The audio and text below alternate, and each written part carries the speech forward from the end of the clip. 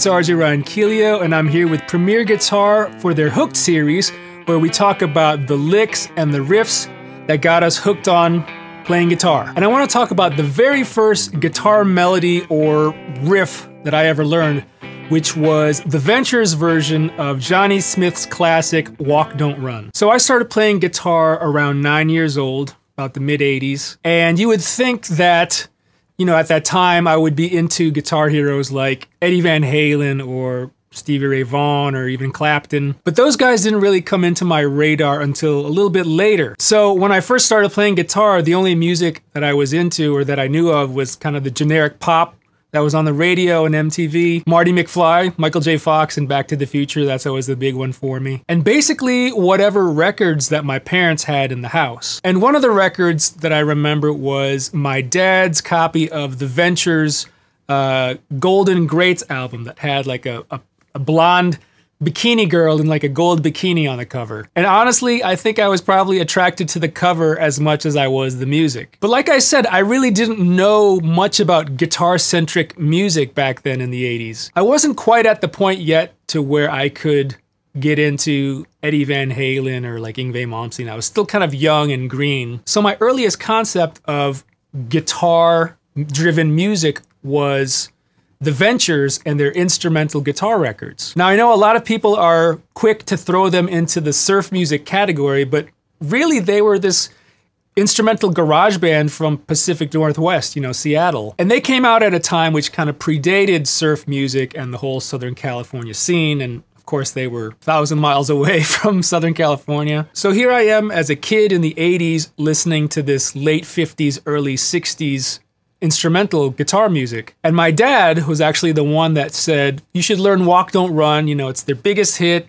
everyone's familiar with this song. And my dad was actually the one that showed me the chords. I think he actually taught me open chords at first. And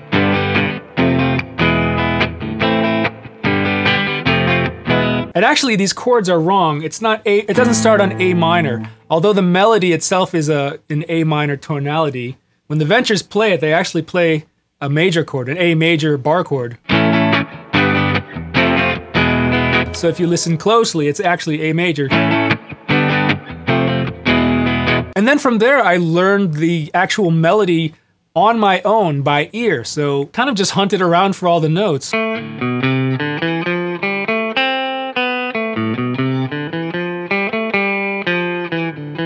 Probably played it wrong the first time.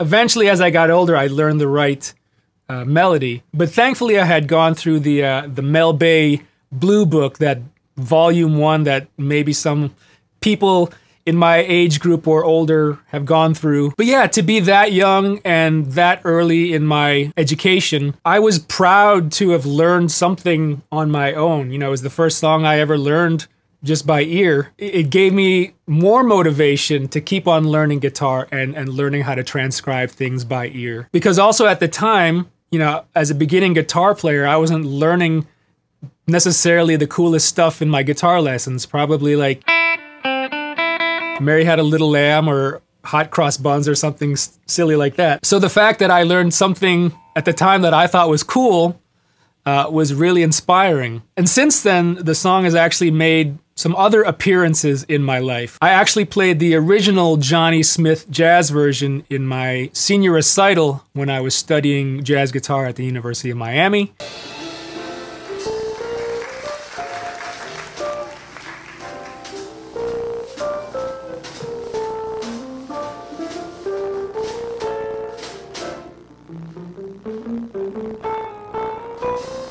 At one point, I got to play a gig with a Ventures tribute band called Ventures Mania with my good friend Deke Dickerson over in Spain at a garage rock festival. And then I also covered the song live with my old band RJ and the Del Guapos.